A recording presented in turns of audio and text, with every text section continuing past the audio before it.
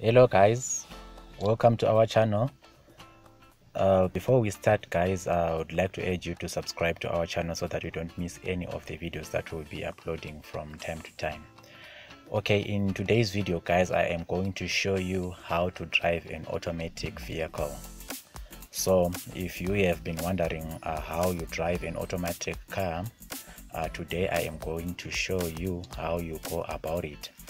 Okay, so before wasting your time, if we can look down there, this guys is the accelerator.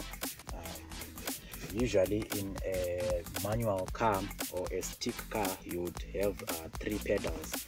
You would have your accelerator, you would have your brakes, you would have a third pedal, which would usually be here, which would be your clutch.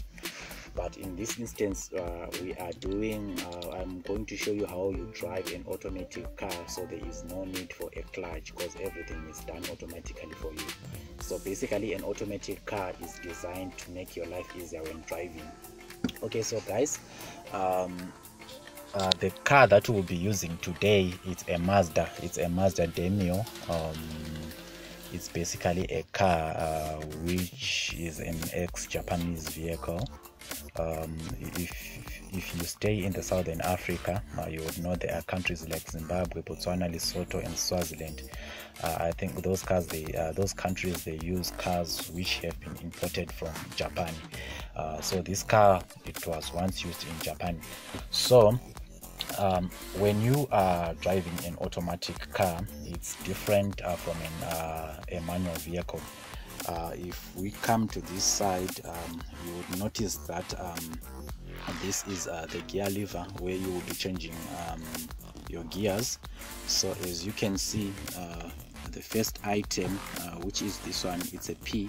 P stands for park, and then the next one is an R standing for reverse, and then the third one is an N, that's for neutral, and then this is D for drive, and then this is S if you want to put the vehicle in sport mode, and then this L is for learner.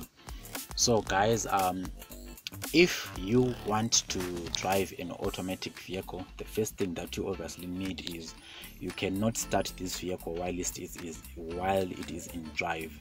So you would need to put the vehicle in park so that you can start. So for you to do the proper thing is the first thing that you need to do is obviously you need to locate the ignition.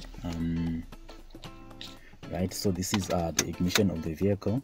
So what I'm gonna do is this is the key of the vehicle. So what you do is you insert the key into the ignition, and then if you look down there, before you do anything, you need to step on the brakes so that some cars won't be able to start without you stepping on the brakes.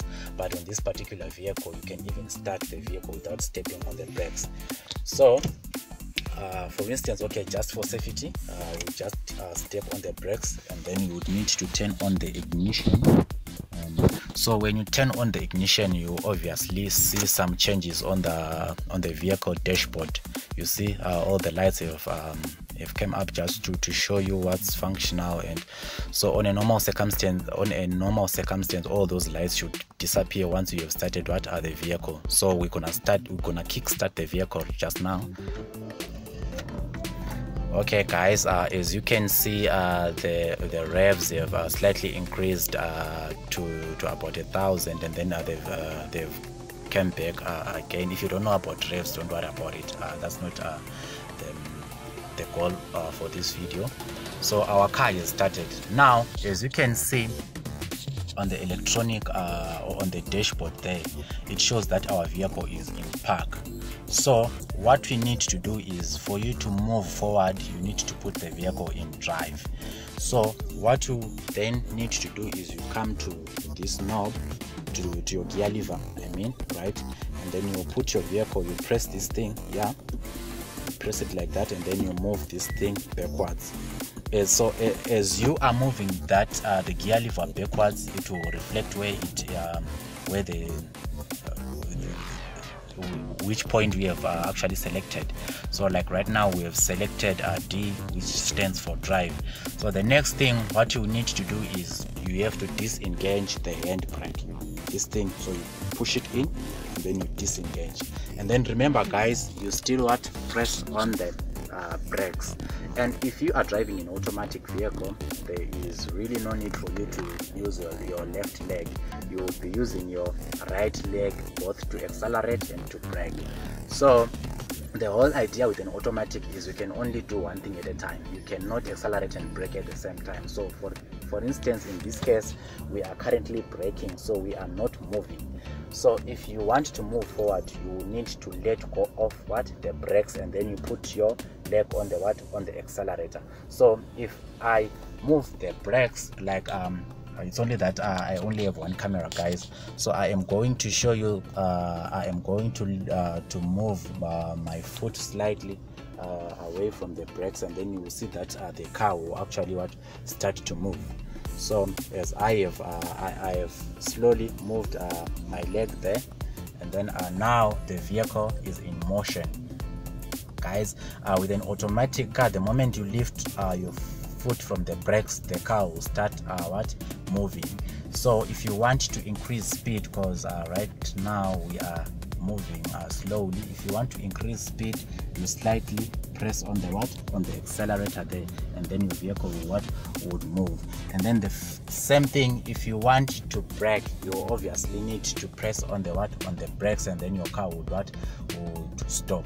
So as of now, I've pressed the brakes, and then the car has stopped. And guys, if you now want to switch off the car, or if you want to leave the vehicle, remember you need to go back to your gear lever, and then you press this thing, and then you move it forward all the way to park, to show that your vehicle is now in park. And then once you have done that, you go to your handbrake, and then you press that thing, and then you lift it up, and then you let go, and then your handbrake is engaged. And then as you can see also on the dashboard, there are those two red those two red lights. It's only that it's not really clear, but the light on your right side, it shows that the handbrake has been engaged. Okay guys, so this is how you drive an automatic car. Thank you for watching this video, and if you liked it, please remember to share and like it. Thank you. See you in the next video.